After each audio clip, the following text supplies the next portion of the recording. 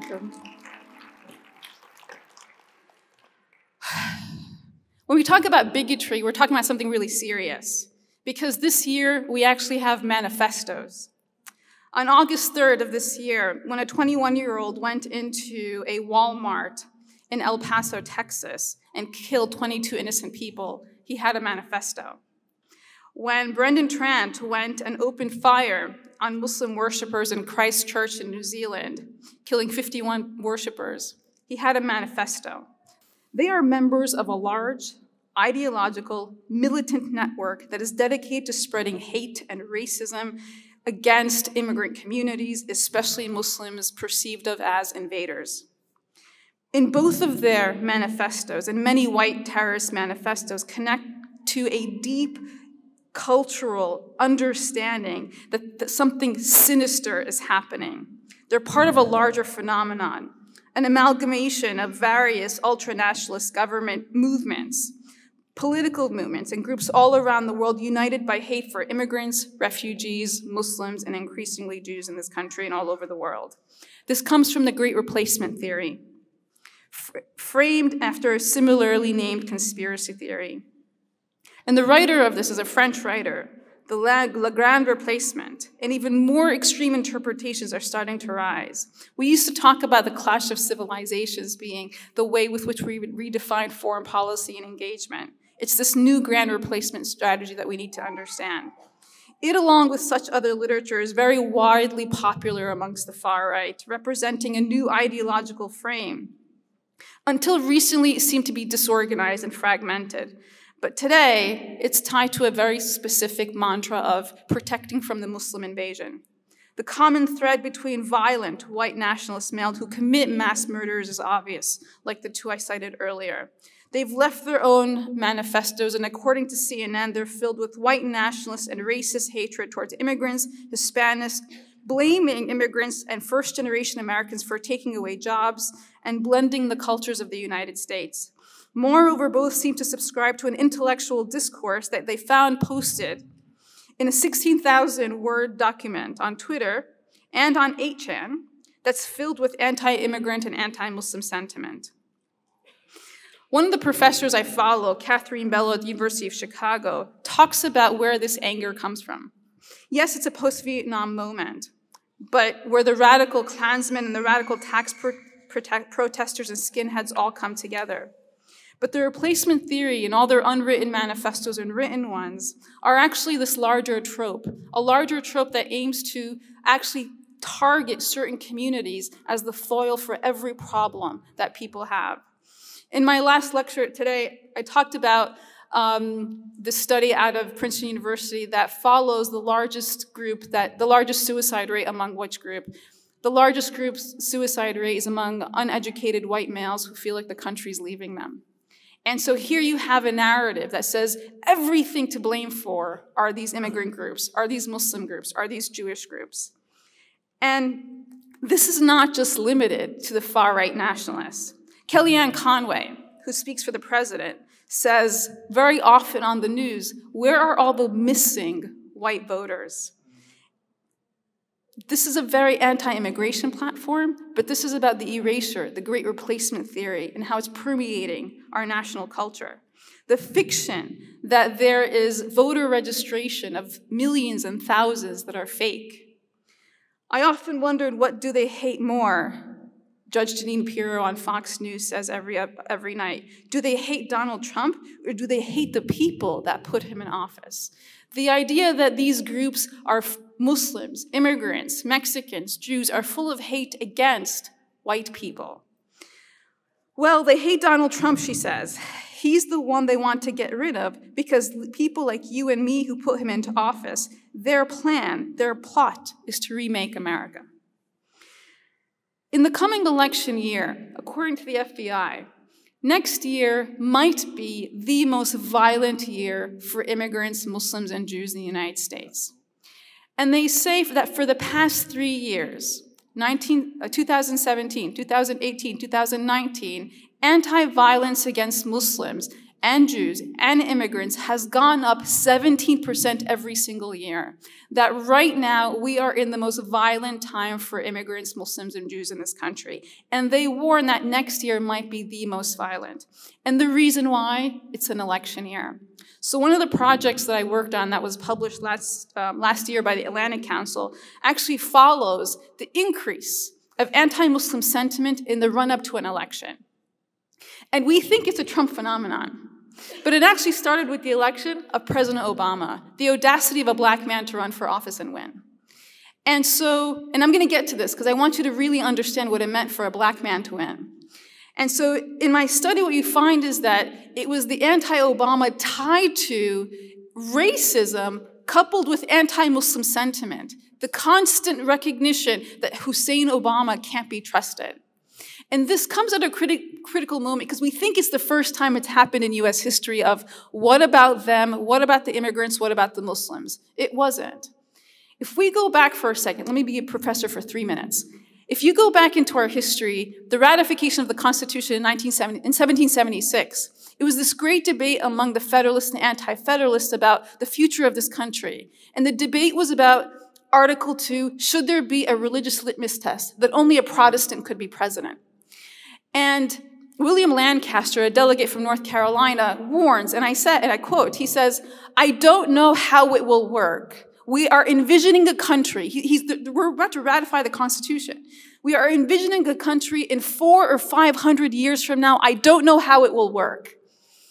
A papist might occupy that chair. A Mohammedan might take it." The chair is the seat of the presidency of the United States. Mohammedans is what they used to refer to Muslims. And so here, embroiled in the Constitution, the ratification of the Constitution of the United States in 1776 is a question of, what about the Muslims? And so inherent in the idea, the formation of the modern-day identity of this country is, what about the Muslims?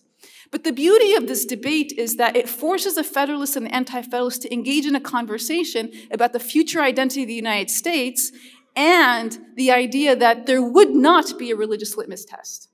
And it forces them to defend, at that time, the possibility of a future Muslim president. And so let's go back to President Obama. The audacity of a black man to run for office and win. That was the kind of critical marking of the country is changing. The Hispanic vote. And this is where the grand narrative of replacement theory entered into our political discourse. We used to talk about things in the marginal. It became mainstream at that moment. 2008. After 2008, we had 2010. 2010, those of us are from New York know what happened the summer of 2010. It was the run-up to the midterm election, the hysteria around the Ground Zero mosque. It's not a mosque. It's not a Ground Zero. There actually is a masjid close to Ground Zero. But the hysteria that summer around the Ground Zero mosque allowed for a wave, a new wave, of right-wing Republicans called the Tea Party to enter into the political established mainstream at the expense of Muslims in the United States. Because what had just happened 2 years earlier? President Obama had the audacity to win. And so you see embroiled now in politics is not just identity politics, but the most publicly and socially acceptable form of bigotry is anti-Muslim bigotry. And so you could ride it into office like what happened in 2010. 2012, the next presidential election, we saw a rise in the anti-Sharia movement. The anti-Sharia movement and legislation to be passed in over 24 states, it was never about getting the legislation passed. We knew it wouldn't pass. It was about creating hysteria around Islam and Muslims to be feared that if we don't win, if the Tea Party doesn't continue to win, these people will take over.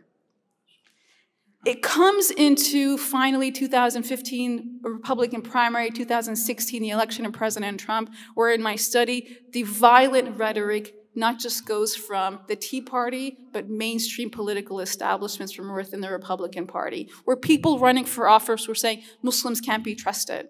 Muslims can't carry cabinet positions, that Muslims are the one population we need to be fearful for, leading us into the first decree by the president, the executive order of the first Muslim ban. And so here we saw the definition of what it means to be American in terms of identity politics historically was grounded in who are we as opposed to them, the creation of the other, the Muslim other. Today, it is continuing, but in a much more violent term. And it brings me to this kind of critical conclusion. You're giving me a sign? 3 minutes? I'll skip way ahead. No, Imam Suraj, no one can take your time. Are you kidding?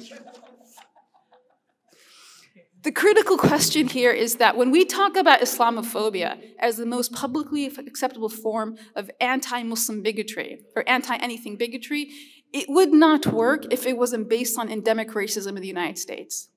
And we have to acknowledge that our struggle as a Muslim community is fundamentally tied to the anti-Black racism in this country. And that ours is built on theirs. And that they carry the burden of ours on top of theirs. In many different ways, right? Brothers and sisters, I want to tell you something. We're a privileged community.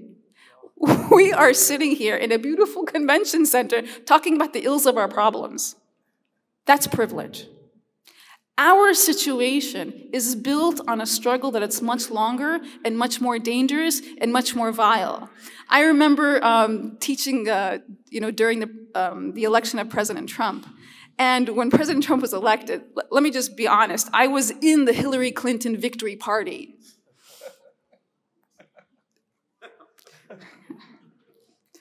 And so I remember walking the streets afterward, the zombie apocalypse, like what had happened to us. And the next day going to university and students coming to me with like the PTSD of what just happened. And I have one African-American grad student who's looking around like, are you guys kidding me? Welcome to every day of my existence. Where have you been? If our struggle is not fundamentally acknowledging the struggles of those before us and those that continue to struggle exponentially more than us, then we are fighting for justice just for us. And we'll never get it.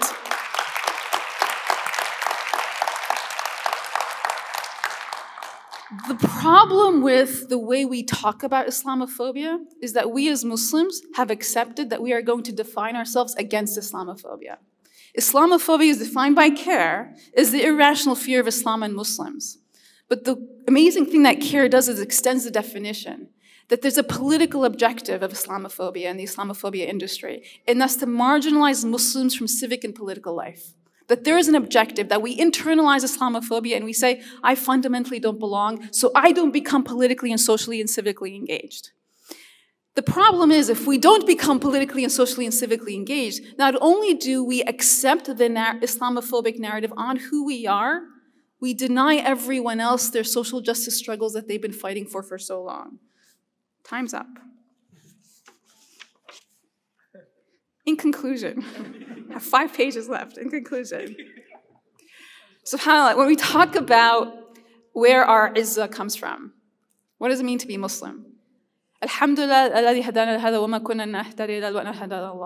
that we are privileged, that we are happy, that we are honored, that we are Muslims. And we are honored with this. It's not in the sense of honor and rights that comes from the Western liberal intellectual construct. It comes from one deep thing, and that is of duty and obligation. That duty and obligation that comes from the privilege of being Muslim means that we have to be active participants in social justice change. That we have active participants in creating a just society, that we are active participants in saying that this can't exist in our name.